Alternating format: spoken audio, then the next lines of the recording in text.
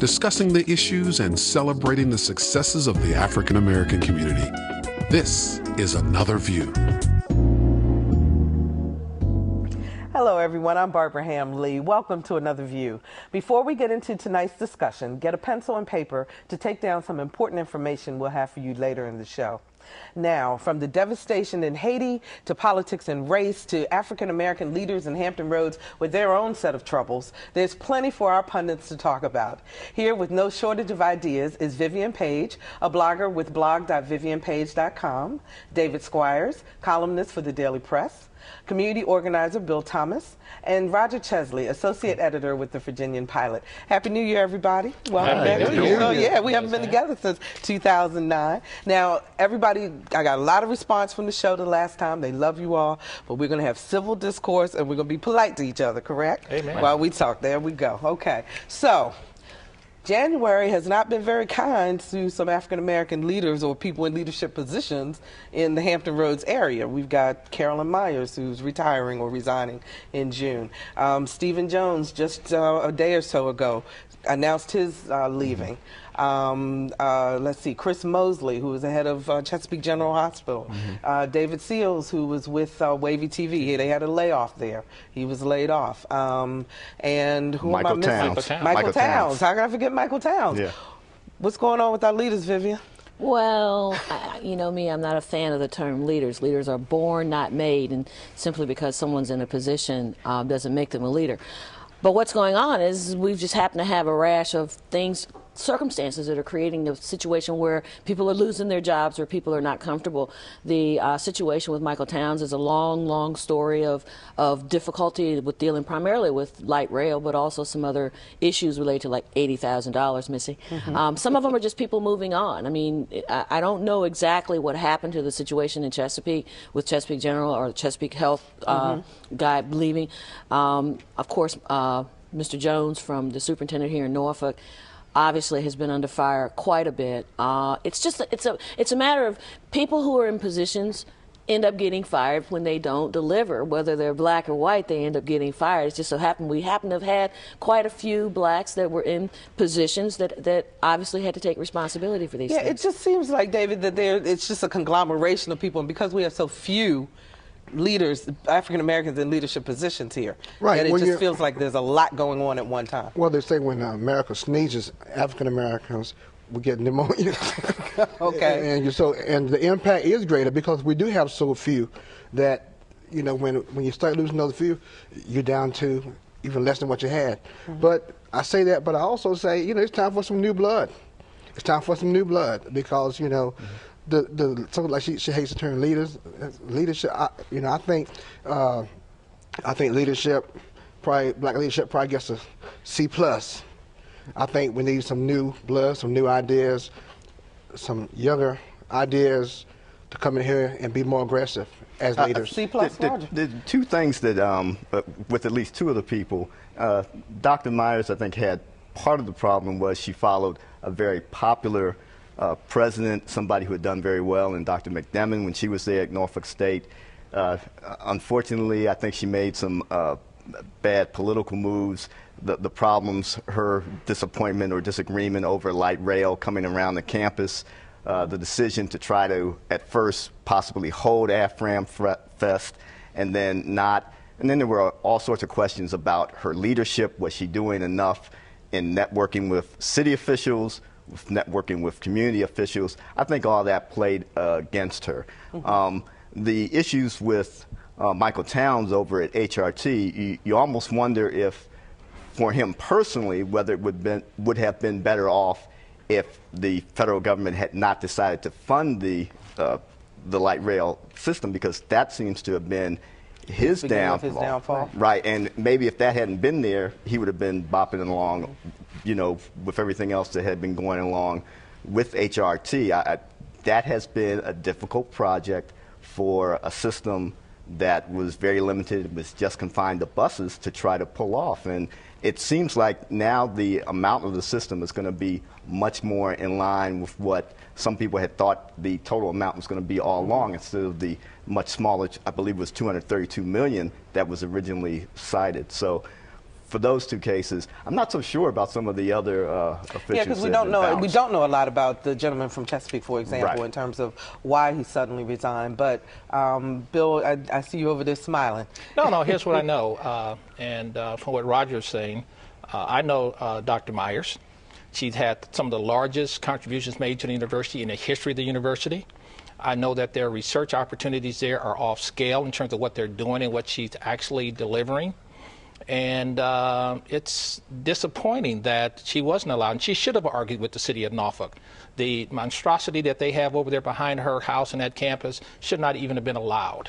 It doesn't look good. It's not attractive to the university just from an aesthetic standpoint. But it's transportation. The prior president had already agreed to it. So the city, was relying on it. Relying on it. But she has a right to make an argument against that. Michael Towns went out, and I'm in Washington a lot, and I've seen him argue just outstandingly for funding of the light rail. And it was a challenge for him to bring the money in to get it started. And then once he got started, and once he got everything going, and he's been commended for his good work, he's out. And he's out just because we don't have any grassroots black community and folks there that are supporting these people.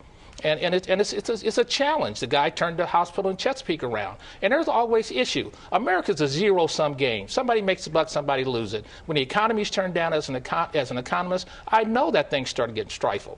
But we're the last to get hired and the first to get fired. And that's been since slavery. And that still exists today. And we just got to deal with it. I would tend to think that in a lot of the cases, though, and I talked to a lot of people after some of the stories that come out about Dr. Myers, and as well some of the officials who were on the HRT board. Without saying whether race did or did not play a role in it, you are going to be judged, at least in part, on whether you are delivering. Exactly. Right. And that's the one thing, because each of these people had something very different going on in their individual circumstances. I mean, I look at the town situation, and while race obviously has a role in it, the truth is it was an impossible situation. They did that bare bones design, $232 million. No one ever expected to get federal money. No, it was not. No one expected it to happen. So while we sit here and look at Towns losing his job, resigning actually was what happened. While we see that, it wasn't because he was black that happened. It was just simply because circumstances were greater than the cost of this thing was going to end up being more than what we thought. Myers is different, though. Yeah. When you were on Kathy's show a couple of weeks ago, you made a comment that you felt that he wasn't going to resign, or that wouldn't happen. No, but I didn't say that. I said he wasn't going to get fired. And I want to be very clear about that, because the truth is that he didn't have the votes to get fired.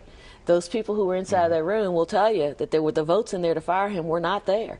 So you know. It's interesting, when he came in and talked to the Virginia Pilot Editorial Board several years ago, this might have been as far back as 2002, and he originally discussed the project. I mean, one of the first questions I wanted to get out was, well, how much is it going to cost?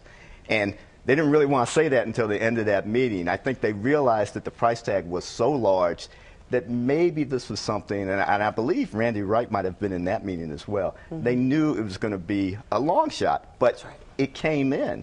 And then once it came in, they had to try to deliver and get that system up and running. Yeah, but the bottom line is the public transportation system in Hampton Roads sucks. It sucks. And so maybe this is a wake-up call to get some real input, to have a real solution, to have a real workable public transportation system, because what we have right now is ridiculous. But that's decided by the city officials and what they're willing to tax their own residents and to what. Well, even as they talk about the Midtown and they talk about tolls and all of those things. Go ahead, the question is leadership. It's not race. It's leadership. And then what happens in our community? It's as David has said.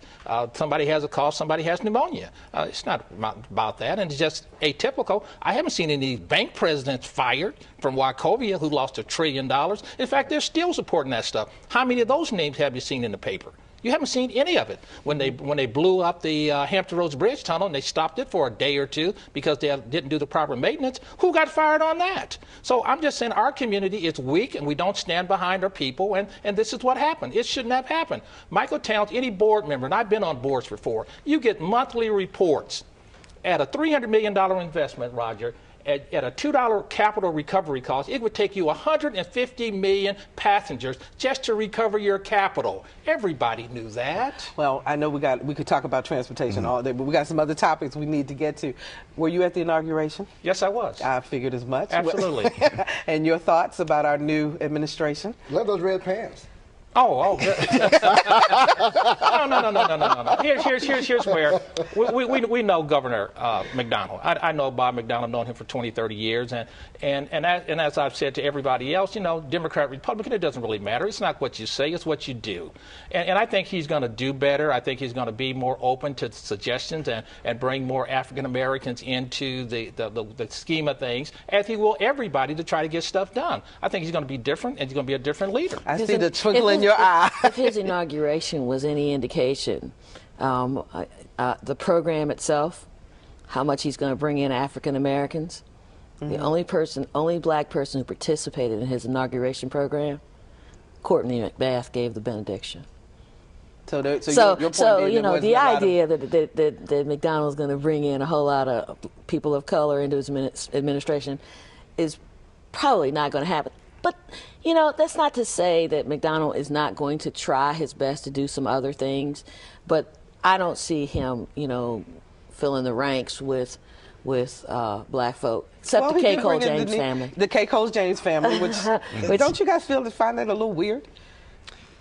No, but I think he's not going to bring in black folks. He's going to bring in qualified Virginians to do qualified work. But 3 people. Well, I from would one like family? them to be of all colors, whatever the qualifications are. As opposed to 3 from one family. Yeah. Right, 3 people from one family. But we do have a new Secretary of Education who is African American. Yes. Right.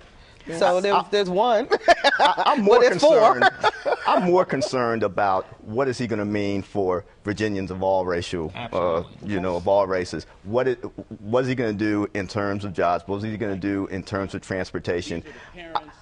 Quite frankly, he's touting this big deal about getting the rest stops back open. I really think that they could have stayed closed, and everybody everywhere could have known the financial strait that we don't have the $3 million. Where's the $3 million coming from to open them back up? Yeah. No one seems to know that. We're at a $4.2 billion deficit. Where's the $3 million coming from to open them up? What's going to be cut in order to open up rest stops? And he's already pulled his transportation plan off the table, apparently. He didn't have so I want to know where is he going to get the money from to do anything anyway? People don't care about transportation now. They care about jobs. Our kids are graduating from universities. They can't get jobs. They can't get any kind of job. They have to move. My daughter moved to Washington, D.C. and to do some things before. And that's what people are concerned about. We are a tourism state. The people that are coming into the Virginia, to the Commonwealth to visit us, we have to have these stations open, because that is driving us money. No. We have visitors coming here all the time. Tourism probably drives our income 1 or 2, and the sales tax that come behind it. We have to have those things But if we don't have transportation covered, then all the jobs in the world, that's part of the reason why the Ford plant left here. They said they couldn't get their cars out of here. That's why we're talking about maybe a ferry. We're going back to the future. Exactly. We're having ferries that's being talked about to go from the peninsula to the south side. How are you going to get a job if you can't get to it? Right. And transportation can create jobs. But it seems to me like Bill is saying that we're a tourism state. It seems to me like he's making the case for my casino plan at Fort Monroe. Roger, I know you think I'm crazy. I don't know what you've been doing. Yeah, so Steve Corneliuson with the Fort Monroe project. Talk to us a little bit about that, David. When I talk to politicians off the record, in private, they all think it's a great idea for raising revenue to have casinos. It would bring jobs, it would bring revenue, and you also, with Fort Monroe, that property, you could also have the nature preserve. You could have a amusement park. You could do some different things with that nice chunk of land over there. What else can bring in that kind of money? People in Ohio, they did the same thing that Virginia did. They had voted against it, voted it down around the same time that we did, but in this last election, they voted to have casinos. I think NPR just this week had a radio spot talking about how there's such a glut of casinos in certain parts of the country now. But with each additional one, you're kind of diluting the possible tax recovery and tax. But we could use entertainment down here, though. Well, we could use education, and we could talk about Steve Jones. What we have to do foremost is educate our children. Because the jobs of the future, you may not even need a car. You may need a device that you can do your work from. That can be defeated. But what I'm saying is that if we don't educate our children, if we don't do a better job of having decent outcomes of 16 African-American males graduating from the city of Norfolk Public Schools a couple of years ago, we can't have that, where none of our children, especially the guys, are getting into the UVAs, the Virginia Techs, and the Williams and Mary. We can't do that. We have to look at education. We have to look at charter schools, not a cure-all, silver bullet for anything, but it's going to get competition in the lower zip code, inner city, we used to call ghetto schools, that aren't producing the kinds of activities that we need to have to get our kids educated so they can complete globally on the internet. So what exactly is the governor supposed to be doing, or is Steve Jones supposed to be doing? I'm sorry. No, you're good. Go ahead. You know, I'm just saying, I'm not exactly sure where you're going with this. I mean, what do you think needs to be done in terms of making that happen better? I mean, yes, we need parents to be more involved in the schools. Yes, we need to make sure our kids are passing tests, but I think some of that's being tried now. I think we have to lower the cost of administration. Put the administrators out in the field. Put them at the schoolhouses.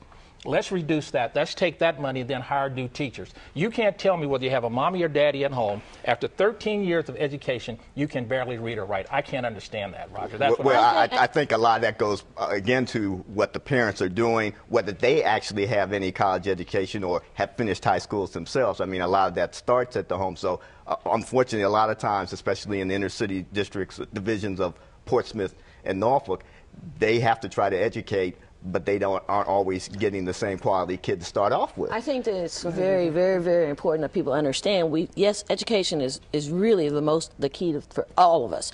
It's our only option to get out of poverty, get out of all of those things. But we have to have a community buy-in into understanding how valuable education is. Norfolk is sitting here with schools that in the past that have done quite well, won the Broad Prize and the whole 9 yards, but other school divisions have actually caught up. Other inner school divisions, inner city school divisions have caught up with Norfolk and surpassed us. Part of what has to happen is Norfolk has tried to attract people to increase the tax base, try to attract people whose children don't go to Norfolk public schools, and put them in private schools.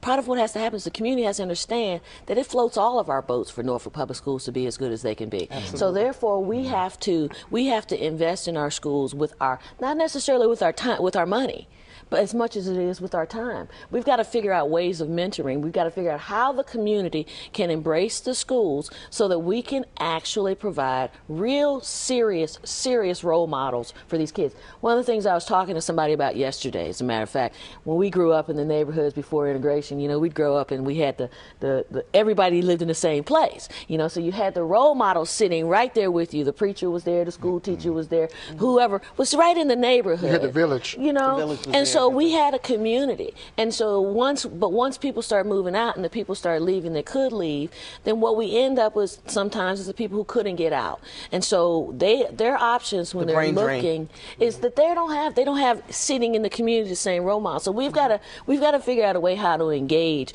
so that we can bring people back to the community and bring people in the communities and understand how critical it is to make these kids I think we have to be honest though with education, and the Broad Award is as commendable as they try to build it up. It was a competition against urban schools. We are globally competing against all schools in the world. And then we have to be honest with our children. We have to be honest with the reality of what's hitting the rubber hit the road. So that's why I'm with Bob McDonnell on creating charter schools. So then I can get my kids out of these urban schools and then get them to the village that I want to go to, use my tax dollars to facilitate the kind of education that I'm going to support. That's no panacea. I didn't say it solves my problem. But look, the thing we have to look at right now is we have to make sure that these budget cuts don't cut teachers from classrooms, because right now there's barely enough teachers in classroom as it is. We're at the bare minimum. If we cut teachers from classrooms get larger already. Most teachers can't function without an instructional assistant. You've got to have eyes in the back of your head these days. So we got to have enough teachers in these classrooms. The question is whether or not are we a community, or are we all in this for ourselves? In other words, if it only benefits me and I don't care about the rest of the people in the community, then by all means put in charter schools. Or if I can afford it, let me take my kid out of public school and put them in private school, okay? Or do we want to float the boats of everybody? Somewhere along the line we lost this idea that we float the boats of everybody, that we all benefit from everybody doing well. Where in the Constitution does it say that I float everybody's boat? What Constitution are y'all reading? Well, you got a Constitution. And I do have a Constitution. You talk about being a community organizer. I am. Amen. How can you organize if you're not being inclusive of everybody? I'm going to get a boat, and I'm going to put it in the water, and everybody getting in the boat's got to row.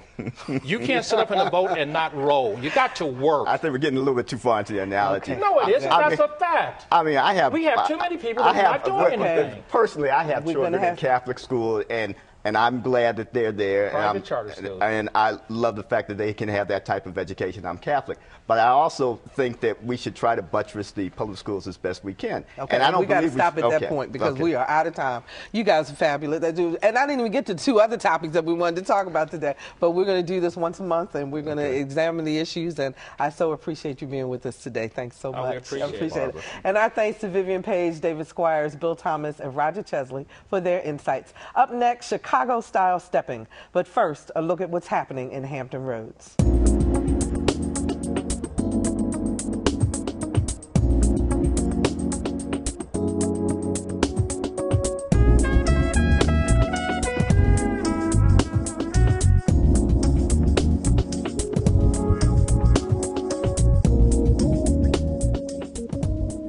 If you've hit the dance floor recently, you've probably seen it done. The suave, stylish, and often intimate dance moves that are Chicago-style stepping. Our Lisa Godley recently spent the evening with both professional and novice steppers for an up-close look at this popular craze. Whether you're new to the stepping genre or like Chandra Satchel grew up around it, Chicago-style stepping draws you in, turns you around, and spins you about with such style you'll keep coming back for more. I grew up in Chicago, in Gary, Indiana, and I grew up watching the dance, but I never learned the dance myself. My parents did it, all of my friends' parents did it, but I just never learned myself. And about 3 years ago, we had a master stepper come to town, and I went to the workshop and fell in love with it. Chandra now teaches stepping, and like many of the instructors we spoke with, she's noticed how the dance's popularity is growing. It is an intimate dance. It's a couple dance, and you make it as romantic or as close as you want to. It really harkens back to a time when men treated ladies with respect. When the guys ask you to dance, they come to your table and ask you to dance, take your hand, take you to the dance floor, and bring you back to your chair when it's over.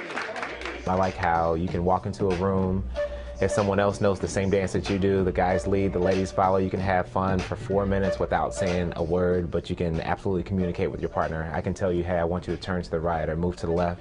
And again, I may forget your name or never even see you again, but for that 4 minutes, like it's great conversation. Patricia Paige Taylor just started stepping in November. She says it's not as easy as learning a line dance, but she's determined to learn the moves because she loves the dance. But dancing with a partner and knowing how to step and move when they do, that takes a little bit longer. And so when I saw it, I was like, okay, I need to learn how to do that. It's good. It's very good. In addition to their classes, each week a group of steppers meet here at the Tropical Delights in Virginia Beach. And boy, do they have fun. All of us are a family, so we all know what our boundaries are. You know, if that's your husband, that's your boyfriend, you can get a little closer. If that's not, and that's just your friend, then you hold back a little bit. But it is a romantic dance. You start in the hold position, and then you break out of that hold position. But you come back to home, and I call it home. You always come back to the home position and start again.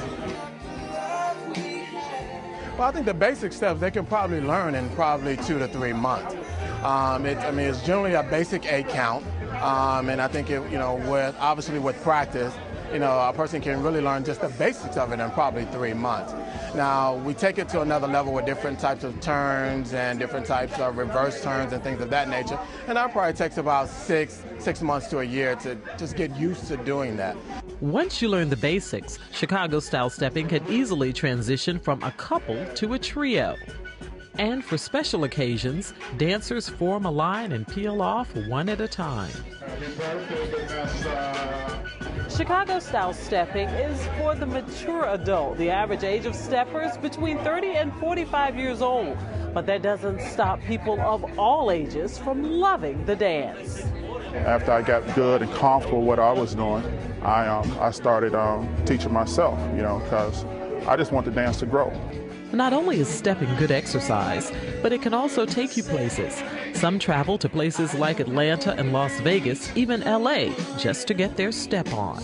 Regardless of race, it's definitely something that if you like dancing and if you're looking for a mature style environment where you can have great food, great fun, a great evening, Chicago style stepping is definitely the genre of dance for you.